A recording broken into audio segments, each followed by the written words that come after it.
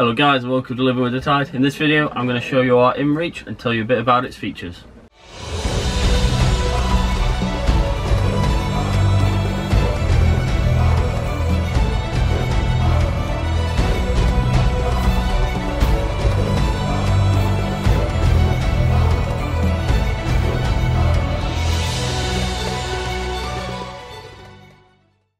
So guys, this is our DeLorme InReach SE. There's two models, there's the yellow and the orange version.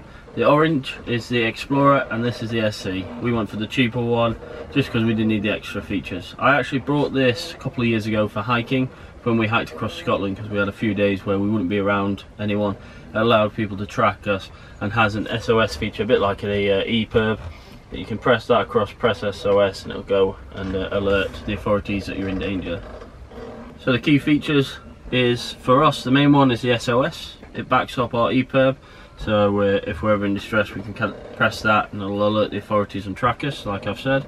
Second one, the actual tracking feature. We've set it for every 20 minutes it'll send up a ping up to the satellites, and you can go on our website onto our page and you can actually see where we are in the world real time. So if you went on there now, you'd see that we're in the Madeiras in our marina. Another feature is the ability to send text messages. It's not a full-on sat phone, you can't ring anyone, but you can send text messages. Made easier by the app, which I'll show you in a minute. You can send text to and from mobile phones or onto the internet itself and ask questions. They do cost money. In the plan we use we get 40 free texts, but the preset text you can send for free, and that's stuff like when I was hiking I had 3 messages set up. That was camp is all good, set up for the night, camp is away, we're making our way for today, and we've got a problem, I'll message you soon, kind of thing. And those were free ones. You can send as many as you wanted, and you can change those on the website, so they don't have to be those ones. You can choose. The other messages you can send, and it's got it as a part of the built-in, is ask a doctor, which if you text they ask the doctor. They've got doctors on standby who they'll, so say you broke your leg and you want to know what to do, you can text that to the doctor and the doctor will walk it through. As part of their emergency services, they'll walk you through what you should do while they're sending out someone to pick you up, etc. So that's a big help. And another one you can text, it uses your 43 messages. Apart from the marine one, which is of course a big one for us, is you can get weather forecasts on this. You have to pay a bit extra if you want longer weather forecasts, but I believe it does. Last time I did it, it was 2 days, so you get 2 days weather forecast, and it costs a bit extra. I think it's something like 10p per message to get the marine forecast, which is quite good. That does 5 days of marine forecast, tells you wind, wave states, etc. for the area. Or you can actually type in the lat and long. So say if I wanted to know tomorrow's, I could type in where I believe I will be tomorrow, lat and long wise, it'll tell me a forecast for that area. So that comes in quite handy. It's not the most accurate weather forecast I've ever got, but one that does help, and I'll show you on the messages, is I send a message to my dad saying I'm all well every day on the long crossing, and he's normally sending me back a weather forecast, so that always comes in handy. So some of you might wonder how well the coverage is. There's actually worldwide coverage. It's using the Iridium system, so probably I think that's still the biggest satellite system. I know the European Union has just sent up their satellites, and China, etc. have theirs. Iridium is still the biggest and best. I think it covers almost every point of the globe. So, well, I've never had a problem in Europe and where we've been so far. I'll keep using it, but it seems quite good. So the buttons are quite simple. You've got the tick and the cross, self-explanatory. Up, down, left, right. That's for going through the menu. I'll show you now. So you can unlock it. I don't know if you can see this in this light. You can go through all the options, messaging, tick, etc. Cross, gets you everything. And then, like I've said, the SOS button, you can press it whenever you want. It won't do anything until you pull this over. It goes red, and now you can press it, which of course I will not be doing. The only main problem we found is texting on this thing is a bit like really old Nokia 3310s. You know, get the list of thingies, you have to go A, B, and you type out your letters, your message. It's very slow. So we found it's got Bluetooth, it connects to iPhones and Androids, etc. Download the app and you can use that to then text. Makes it much easier. There's also more features on the app and I'll go through that in a minute. So the plans, we've not looked at the other two. I know there's a cheaper plan and there's a more expensive plan than the one we're on, but the one we have is $25 a month, which isn't too bad for a satellite communication. That gives you 40 free messages. Those are just ones you can type, weather forecast, etc. Unlimited tracking points, and that's the main reason we went for this one, because I think the plan below is cheaper, but you get a limited amount of tracking points you can send a month. So we wanted unlimited. So we just leave this thing charged up, running all the time when we're sailing. It sends them up every 20 minutes, and that's why when sometimes you'll go onto our web page and you'll see that we at an anchorage will be all over the place as we're moving around. It stops sending tracking points if you're still. Of course, you're never still at an anchorage because you keep spinning around the hook, so it keeps sending them up and it looks like a spider's web. But they're unlimited, so it doesn't matter. It just makes a bit of a funny mess on the map, so it's not a big deal. So like I say guys, this is the old model. That's because DeLorme got brought out by Garmin last year, and Garmin and them have now released a new model, and it's better of course than this model. It was about the same price. I think I paid £300 for this, and I believe it's around £300 for the new model. So we'll link that up using the Amazon thing. We'll link that up for you guys, and if you want the Explorer model, which is the orange one, that's an extra £100, so that's 400 odd quid. But that doubles up as a Garmin satellite GPS, so you actually get preloaded maps. You can put routes in, etc., and all that like you would on a normal GPS, handheld GPS. So it doubles up as both, so you don't have to carry two. Not a big deal for us. I always, when I was hiking, just used my maps and a compass like I learnt in the army, so I didn't really care about a handheld GPS. And on here of course the plotter's the main bit, so again it's not a big deal for us. We just want the tracking points and the SOS feature. So this is my iPad with the app on. At the moment this is the main page, it's showing the map. You zoom out a bit, it'll go better in colour. Little triangle is of course us and which way the InReach itself is facing. You've got some details at the bottom: speed, heading, elevation, and lat and long, which is always quite useful.